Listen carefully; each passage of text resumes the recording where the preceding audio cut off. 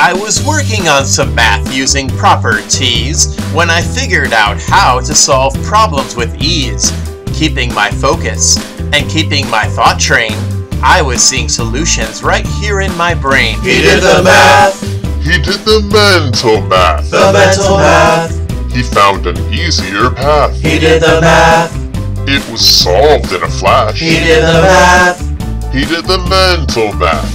The associative property and commutative too let us change the order of addition, much easier to do. When adding two numbers, try to see if they fit together. They're destined to be. He did the math. He did the mental math. The mental math. He found an easier path. He did the math. It was solved in a flash. He did the math. He did the mental math.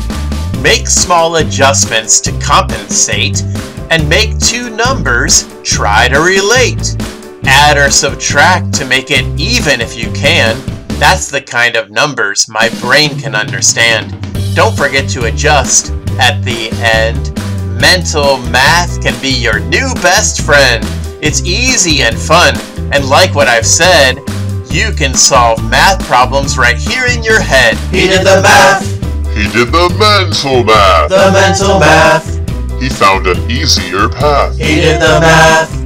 It was solved in a flash. He did the math. He did the mental math. Now that I've learned this mental math trick, I work in my brain and this math is quick. Just be careful because errors can lurk. It's always safe to show your work. He did the math.